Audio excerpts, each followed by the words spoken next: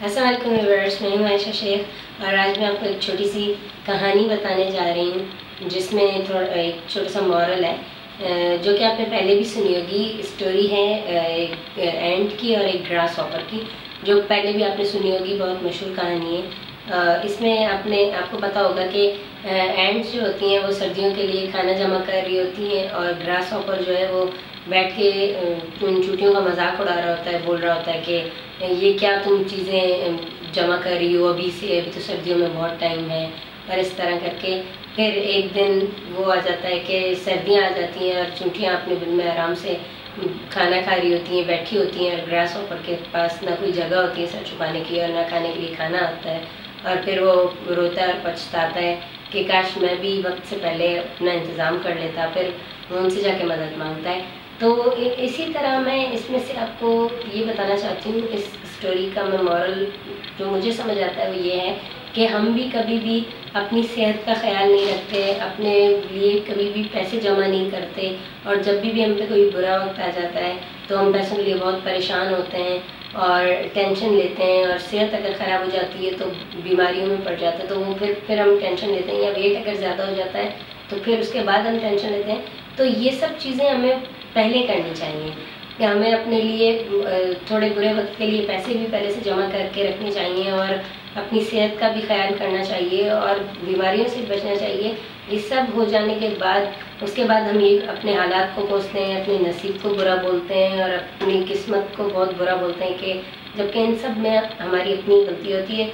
और यही हमारे इस्लाम में भी है कि जो भी हालात हमारे साथ होते हैं वो उसमें हमारे ही अपने गुनाह शामिल होते हैं और हमारी अपनी गलतियाँ और कोताहियाँ शामिल होती हैं। तो इसीलिए इंसान भी एक ग्रास हॉपर की तरह है जो वक्त से पहले कुछ भी नहीं करता। हर चीज़ एंड टाइम पे, कहीं कुछ भी करना है तो वो एंड टाइम पे। तो इस तरह से अगर हम खुद ही अपनी चीज़ों को इस तरह डिले करेंगे या वक्त से पहले कुछ अपने लिए नहीं करेंगे तो फिर हम हमारा किस्मत को बोलना ये चीज़ बिल्कुल एक गलत बात है। और दूसरा मैं ये समझती हूँ कि बहुत सारे लोग आजकल की दुनिया में जो खुश नहीं हैं, तो इसलिए खुश नहीं है कि कोई भी अपने आज में शुक्र नहीं करता और खुश नहीं है। हर कोई ये बोलता है कि आज जो हमारे पास गाड़ी है जब ये चेंज हो जाएगी तो फिर हम बहुत खुश होंगे, और जिस घर में हम रहते हैं अगर ये नहीं वो वाला हमें घर मिल जाएगा तो हम बहुत खुश रहेंगे, और ये चीज़ अगर ऐसी हो जाएगी तो हम खुश रहेंगे। जॉब क्यों दूसरी मिल जाएगी तो खुश रहेंगे। कोई भी अपने आज में खुश नहीं रहना चाहता है और ना ही खुश है। जो भी हालात हैं उसमें इंसान को खुश रहना चाहिए, अल्लाह का शुक्र करना चाहिए। अगर हम उन हालातों का शुक्र करेंगे और खुश रहेंगे जभी ही हमें ज़िंदगी में खुशी महसूस होगी। क्योंकि कल जैसी कोई भी चीज़ नहीं होती कि कल ये होगा तो कल वो होगा तो हम खुश रहेंगे। क्योंकि कल अगर जब कल आ जाएगा तो भी तो आप उसको आज ही बोलेंगे ना, तो इट मीन्स के आज ही है वो जिसमें हम खुश रह सकते हैं, हर छोटी छोटी चीज़ को एंजॉय कर सकते हैं।